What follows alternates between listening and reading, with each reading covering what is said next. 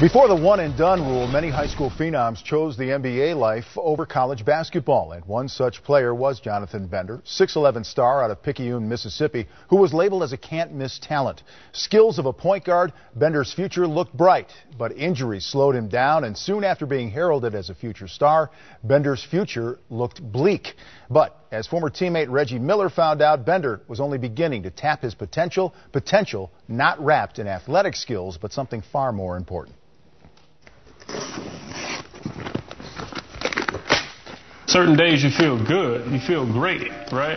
And it's almost like you're playing a game with yourself. You feel great, and then the next day, how could I feel this bad? After I just felt great 24 hours ago. Yeah, I understand you the box. You can break the box down, Cap. I don't want my legacy to be the one that got hurt and just fell off. The talk of Pacer people, including Larry Bird and obviously Donnie Walsh, was, boy, how talented this kid is. What a great shooter he is for 7-footer. And if he could just stay healthy, we could have something special. But obviously, being healthy is a major part of it all. Questions were asked. If you're not comfortable now, what are you going to do for the rest of your life? That was the whole thing. Those were the question marks that kept coming up that I had to solve, and I had to answer. I've known you for a while. People know that we played together, but people don't know the whole story. Selected number 5 overall by Toronto, and then here comes this 18-year-old Jonathan Bender. What was that like? It was pressure. It felt like a little pressure. I was in a situation where I said, I got to show some potential or do something early. I grew maybe 6 inches over a summer. Fast forward to the Pacer years, the docs told me, hey, you wasn't supposed to do anything during those 6 months. They were supposed to sit you down. Oh, really? The damage started early. A lot of the chipping started early, but nobody knew, nobody knew about that. And these are in your knees? These are in my knees. My knees would swell. I would get them drained. I just thought it was normal, right? Fast forward to, year 6, had surgery. After that, I come back, and you know me, I'm playing 2 guard, 3 guard. I'm 6'11". 90 degree is my friend. I'm chasing you around. You hitting me with that funky elbow and then taking off a pick. Man, I got to get 90 degrees. Well, I couldn't get there no more. Right. When I got down into 90 degrees, I felt like I had a knife carrying with me right in my knee every time I made a sharp turn.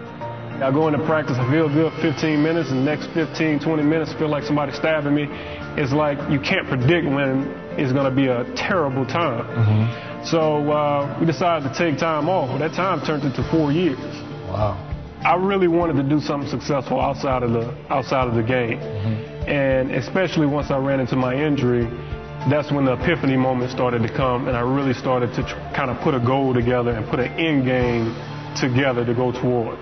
I was just sitting there, watching people walk one day, and I watched how they pick their leg up and put it down, and I said, if I can create something that can fit on a person while they're walking in that gait, I can probably create something that could work. What I've learned over the 2 years of rehabbing when I was with Indiana is that muscle activation is everything. I wanted something that I could attach to my body that would fire my quads, glutes, and my hamstrings and my core all at one time while taking pressure off my knees. So I thought about this band, and I took off to the store. Weight belt, ankle braces, duct tape, all the good funky stuff. Put this nasty contraption together. And all by yourself? Yeah. I was always tinkering with stuff when I was small anyway. But it looked terrible, but it worked. It did exactly what I thought it would do. And from that point on, I would do my normal routine. I was able to go out and actually do drills, sort of basketball-type drills. With the device on. Okay. And it kept all the pressure on my muscles, kept all my muscles engaged, but it took all the pressure off my knees. Being able to take a person, give them a feeling like they're in a pool, but they're actually here on the ground, it's just amazing that, God can give me the gift to be able to create something like this to help others. I wanted to make something that was affordable for everyone. And, something that can help people with their pain and their mobility issues. Jonathan Bender, the entrepreneur. So, Donnie Walsh gives you the call. You go to New York. Obviously, you're much better. You're improved from this device. So much so that he offers you another year, but you turn it down. Yeah.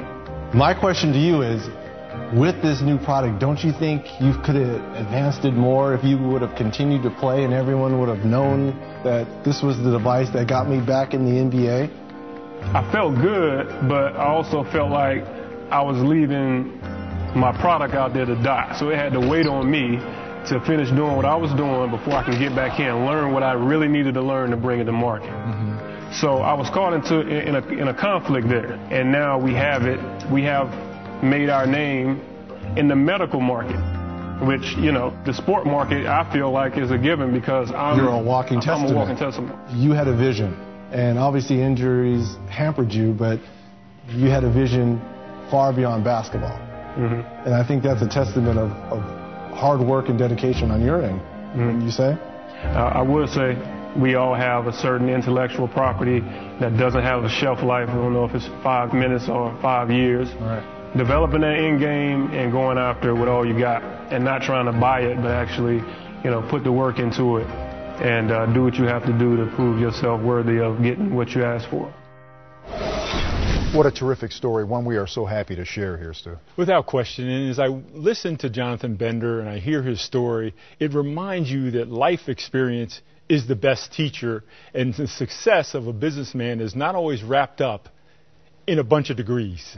And, you know, here's someone that lived it, went out and did something about his pain, and the results are phenomenal. Tremendous story. This is a tragedy that is winding up having a very positive ending to it all, depending on what happens with this device, and it can help who knows how many other people. I just remember the hours that Larry Bird spent with this young man, convinced that he was going to be a star in this league. He had all the tools. Who knew about the problems with his legs? Right, but look at that, low impact, helping other people. Again, that's fantastic. Congratulations to Jonathan Bender. Coming up, Nuggets and Pacers on NBATV. Luis Scola, he has been a starter through 9 games, averaging about 7 points a game. Or is that Russell Brand?